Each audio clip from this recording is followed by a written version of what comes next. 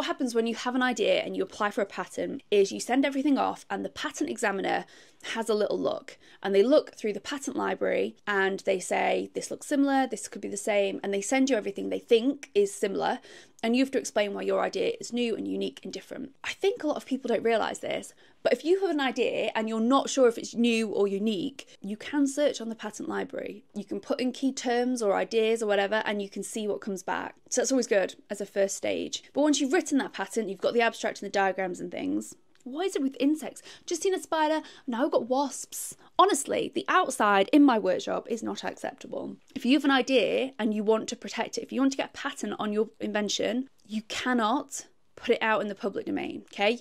You have to have it patented before it goes out. And I was so lucky because when I was at school, I got the right advice and I started my patent, and I had a patent pending when I went in to Young Engineer for Britain, to the engineering awards. I already had my patent submitted. And so many people make the mistake of not protecting their idea and then going on the news or Dragon's Den or somewhere else. Once it's in the public domain, you cannot protect it. So a patent examiner will go and they will search the internet and everywhere to see if your idea is new, unique, if it's in the public domain. And if you have done a news article about it, or if you have put a YouTube video out there, if you've talked about it on social media, you cannot patent it.